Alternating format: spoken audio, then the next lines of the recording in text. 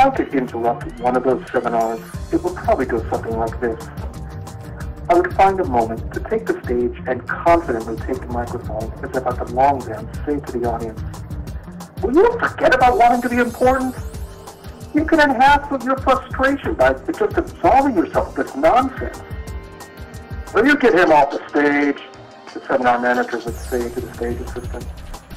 Look at me. I'm a self-important city man. The seminar manager would say to the assistant, cut the microphone and dim the lights.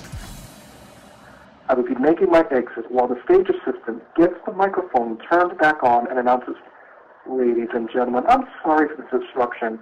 I don't know who that was. We are going to take a short recess and then resume with the strategic thinking seminar and the 9 key factors to success. As I'm being chased away, I would shout, and another thing! And another thing! Another thing that pissed me off are these people that sing the praises of digital music because they bought an iPod. These are the same kinds of people that in 1999 had no idea about portable digital music players like the Diamond Reel or the Room. When I would bring the topic up and say that is where we were headed, they would say something like, but where do I put the CD? These people said digital music wouldn't take off because they needed something tangible, like the CD and cover art.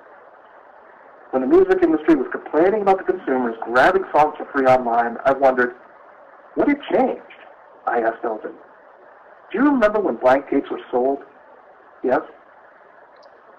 What do you think 80 to 90% of those tapes were used for? Do you remember when you poo-pooed digital music? Yes, and now the future is here, and I'm one of them. I know, Eldon says as he fumbles with an MP3 player. But he's not completely one of them yet.